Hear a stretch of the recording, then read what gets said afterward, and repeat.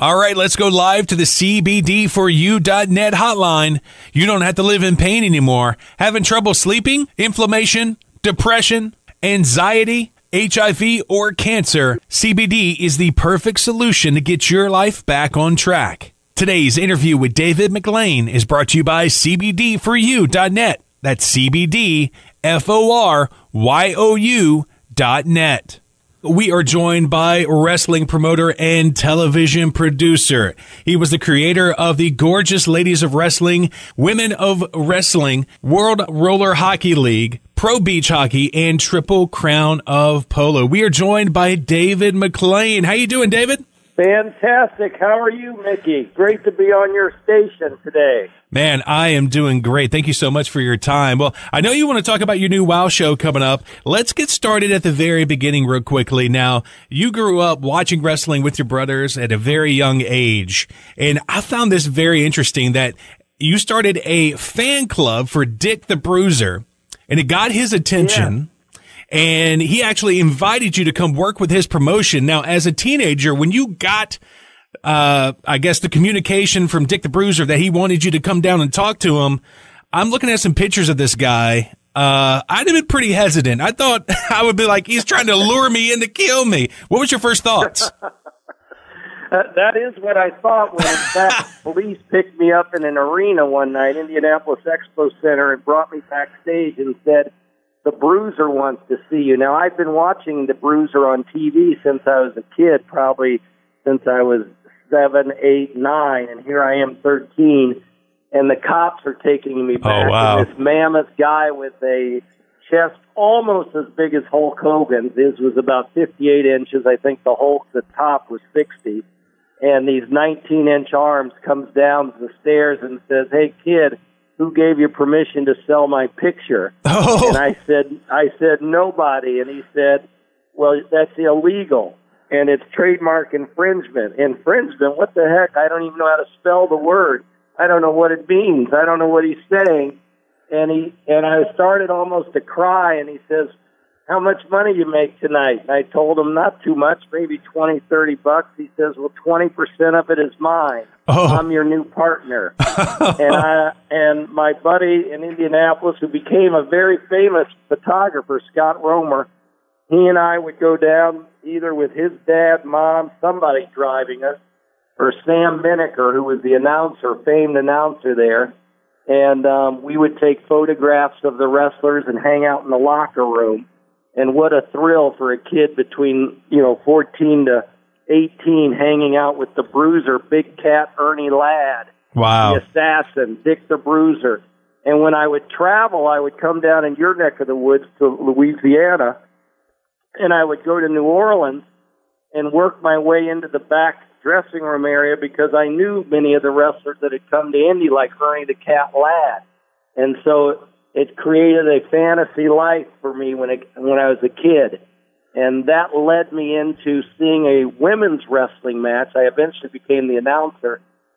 And when I saw the gleam in the eye of the fans when, as the announcer, I was able to say, "Would you like to see these women wrestlers wrestle in a cage match?" And the fans screamed. I told the Bruiser we had just found the new promotion, women's wrestling. And he told me, "It's never going to go. Never. No one wants to see women's wrestling." And that, along with how I saw they weren't treated as well as the men, and I always thought that was odd when they put in just as much effort.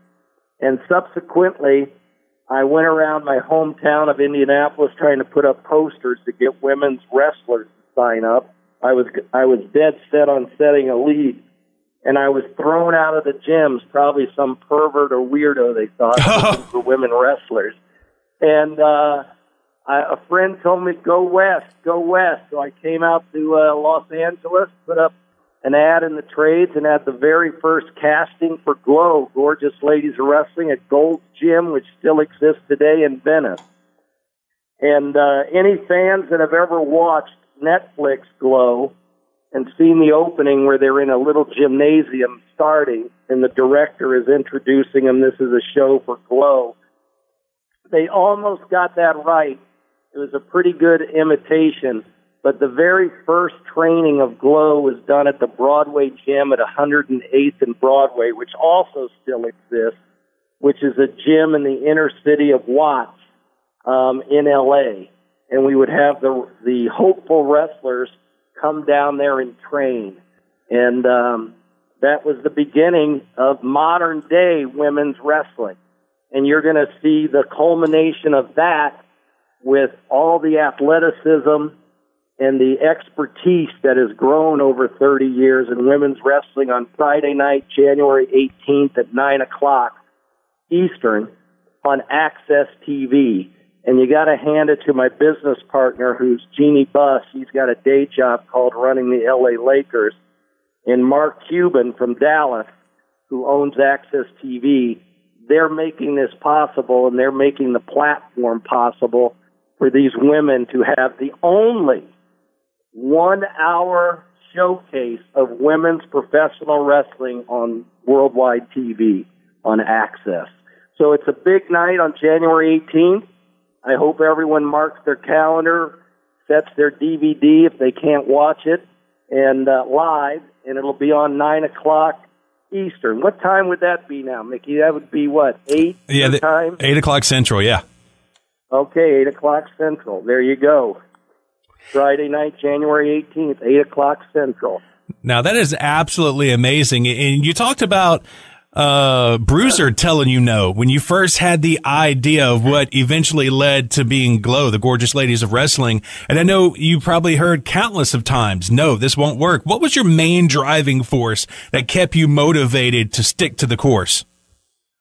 It really was growing up in the business and seeing that women wrestlers could excel, and they just weren't given a chance. And nobody at my age at that time knows the word marketing or marketeer or anything. I didn't have any of those aspirations in my mind. I had no clue when I took a photograph at 13 of Dick the Bruiser, and I came back to the next wrestling event, and people asked me in my pocket in my shirt, hey, may I buy some of those pictures? And I sold them for 50 cents, and I had no clue that I'd make $5. I had no clue, what women's wrestling would grow into at the time. I just knew they needed, and I didn't even know the word then. We use the word now, platform. I just knew they needed a space. They needed a platform. They could be showcased. I just watched how hard they performed and what they did, and no one was doing it. So one might look back at me and say, God, you were a marketeer, you were marketing. I didn't know that. I didn't know it. I just knew they could be stars like the men. Right. And a lot of the girls today that have made it to the heights that they have you to thank for that. You were a trailblazer for women's wrestling. And, I was saying to some guys the other day, and I made the comment, and I hope this doesn't sound sexist because it's not meant to be. And I'm referring to Becky Lynch, the fact that I never thought I'd see the day where a woman was a top draw in a regular wrestling company, not an all women's company. And I was like, it's fantastic what Becky Lynch is doing. And she has Glow and WOW to thank for that, because you definitely push women's wrestling to the forefront. Well, I appreciate that acknowledgement, and I'm lucky to have it. And some of those wrestlers in WWE have written me a note or sent me a note to that effect, saying, I started and I watched my first wrestling match due to you putting it on. So I appreciate that, and I'm humbled by it. The occasion also happened with WOW. I'll tell you, I won't say the wrestler's yet name, I'll just tell the story. But we had an event where we asked women to come in and audition, if you will, introduce themselves if they wanted to become women wrestlers for WOW about 1.5 years, 2 years ago. And when I walked into the room, one of them in the front seat was tearing up, and I said, what's wrong? What's wrong? And she goes, you're David McLane. I said, yes, so what's the deal? And she said, to hear the entire interview from the creator of Glow, David McLane, click the link below in the description.